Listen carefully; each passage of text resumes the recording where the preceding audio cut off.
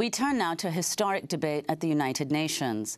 Some 120 countries gathered this week to draft a treaty to ban nuclear weapons. But the United States did not take part. In fact, the U.S. led a boycott of the talks. This is U.S. Ambassador to the UN, Nikki Haley. You are going to see almost 40 countries that are not in the General Assembly today. And that's 40 countries that are saying, in this day and time, we would love to have a ban on nuclear weapons.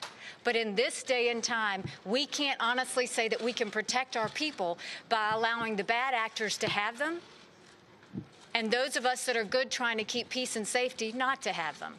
U.S. Ambassador to the UN, Nikki Haley, was joined by envoys from Britain, France, South Korea and other nations in opposing the UN talks on a nuclear weapons ban treaty. Russia and China have also declined to participate in the conference. We're joined now by Zia Mian, physicist, nuclear expert and disarmament activist, co-director of the Program on Science and Global Security at the Woodrow Wilson School of Public and International Affairs at Princeton University. He's co-author of Unmaking the Bomb, a Fissile Material Approach to Nuclear Disarmament and Nonproliferation. What's happening here? Why is the U.S. leading this boycott? The news is not that the U.S. is leading a boycott. We knew the United States wasn't going to participate and that it's been trying to force its nuclear NATO allies also to not participate.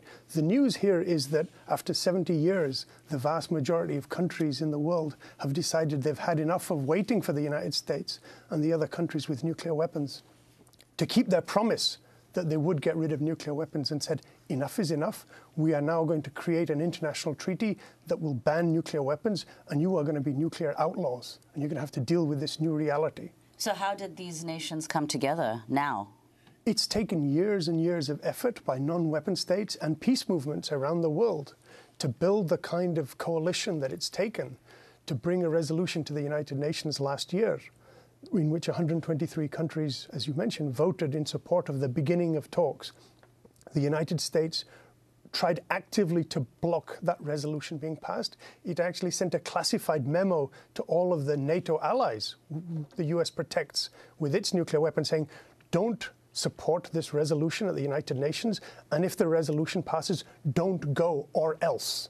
It was actively threatening its own allies to make sure they wouldn't participate, because they know that in many of the countries in Europe in particular, and in countries like Japan, which are protected by U.S. nuclear weapons, public opinion and many parliaments are actually in favor of joining the process to ban nuclear weapons. And it's taken a lot of effort by the United States to keep these countries out of the process. Trump said recently, if countries are going to have nukes, we're going to be at the top of the pack. And, of course, you had Nikki Haley saying, sure, I'd like a nuclear ban, but what about North Korea? Your response, what has to happen? Well, you can't wait for the worst actors in the world before you pass laws about what's right and wrong. If that was the way the world worked, we would never have banned slavery. If you had to wait for slave owners to agree in advance that slavery is a bad thing. What countries are doing is laying down a marker, just like we did with chemical weapons, biological weapons, landmines, cluster munitions, and creating the laws of war, that simple humanitarian principles apply. There are limits on what states are allowed to do, no matter what. You don't commit genocide, you don't use chemical weapons, biological weapons, and you shouldn't use nuclear weapons. And we're going to pass a law that says having nuclear weapons and threatening to use nuclear weapons and using nuclear weapons is forbidden under international law. And if you're going to keep your weapons, then you are going to be on the outside of what the international community considers is acceptable. What about other nuclear weapon states, India, Pakistan, and so on? Did they issue any statement about why they wouldn't participate?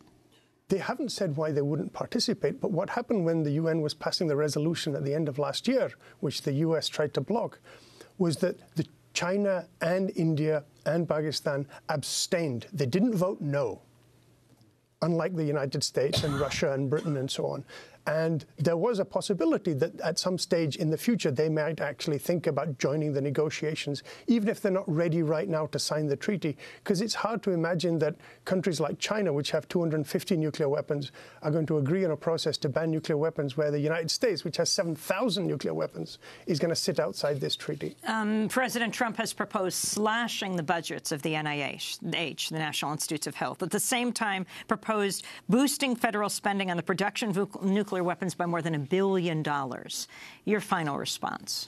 Well, the Trump administration's plan to increase spending on nuclear weapons is perfectly consistent with what President Obama's administration was also doing, which was increasing spending on nuclear weapons.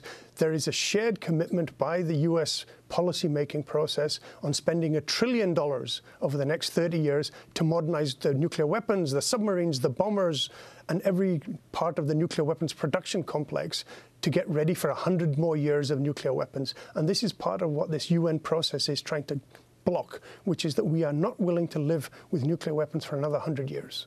We're going to ask you to stay with us. We'll do part 2 of our conversation and post it online as a web exclusive at democracynow.org. Zia Mian, physicist, nuclear expert, and disarmament activist, co-director of the Program on Science and Global Security at the Woodrow Wilson School of Public International Affairs at Princeton University. And he's author of the book Unmaking the Bomb, a Fissile Material Approach to Nuclear Disarmament and Nonproliferation. That does it for our broadcast. Full-time news production fellow, I'm Amy Goodman with Nirmin Sheikh.